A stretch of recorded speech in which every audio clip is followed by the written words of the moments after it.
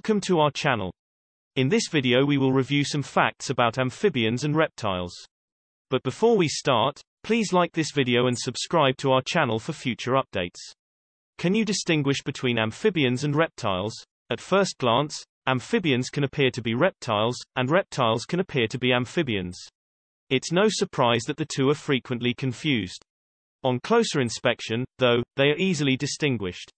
Continue watching if you want to understand more about amphibians versus reptiles, their similarities and differences. What exactly is an amphibian? To further comprehend the confusion around amphibians and reptiles, these two concepts must first be defined.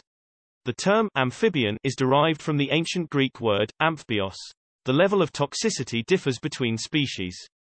The majority of frogs secrete deadly poison, however the toxins are not always fatal.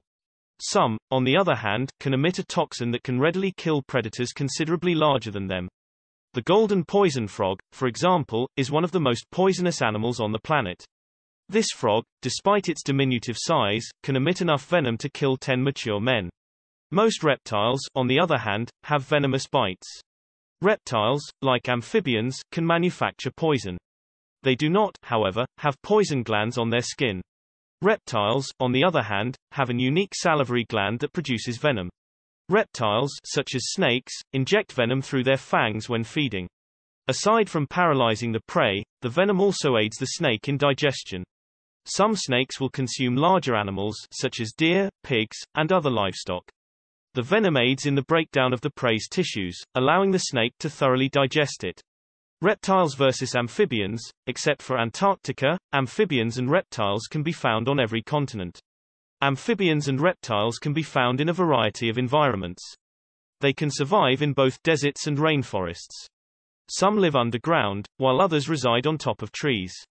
Both amphibians and reptiles can survive in a variety of environments, however they cannot survive in Antarctica's severe environment. Amphibians can live on land as well as in water. While many amphibians live and flourish in water, they can only survive in freshwater due to their permeable skin. Some frogs are salt-tolerant, however the majority cannot tolerate high salt levels. Amphibians on land must likewise be cautious of drying out. Frogs frequently resurface, but severe heat can harm them. As a result, they frequently live near bodies of water or in areas with high humidity. Of course, this does not rule out the possibility of encountering amphibians in the desert. Desert frogs frequently crawl underground to avoid the intense heat. The majority of reptiles live on land, but some may also thrive in water. Most reptiles are terrestrial, and they can live their entire lives on land. They hunt, nest, and hatch on land. They do not require water to survive, unlike amphibians. There are, however, aquatic reptiles. Marine iguanas, sea snakes, and sea turtles are a few examples. They, like other reptiles, lack gills. They are, nonetheless, well suited to live in water. They can hold their breath for extended periods of time underwater. For example, marine iguanas can hold their breath for up to 40 minutes. When they run out of air, they must resurface and take another lungful. Aquatic reptiles return to land to lay their eggs. Sea turtles, for example, will swim back to the beach, dig holes in the sand, and bury their eggs there. Reptiles versus amphibians. Reproductive behavior. Both amphibians and reptiles lay eggs. Another feature that makes it difficult to distinguish between amphibians and reptiles is the way they both deposit eggs. To reproduce, most amphibians and reptiles must mate. Some organisms, however, can reproduce asexually. The silvery salamander is an amphibian that can breed on its own. The New Mexico whiptail is a reptile that can lay eggs on its own. Amphibian eggs do not have shells. While both amphibians and reptiles lay eggs, their eggs are diametrically opposed. Amphibian eggs lack a shell coating. Instead, a jelly-like coating covers the egg, which appears transparent or white.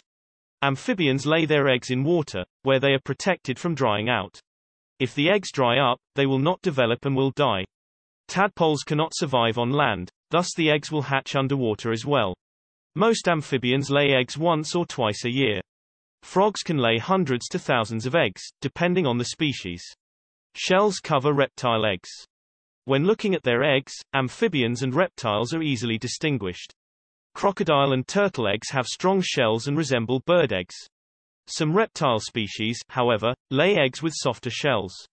The shells of most snake eggs are fragile and leathery. Snakes, unlike birds, do not incubate their eggs. To protect their eggs, they simply dig holes in the ground or build nests. Lizards, for example, will frequently lay 4 to 8 eggs. Some species, however, can lay up to 50 or even 100 eggs at a time. Amphibians are aquatic organisms as hatchlings. The capacity of amphibians to metamorphose is one of the distinguishing characteristics. Metamorphosis is a transformation process in which an animal passes through several phases before reaching its adult form. Amphibians are aquatic organisms as hatchlings. They develop lungs and limbs as they age, and they become either terrestrial or semi-terrestrial organisms.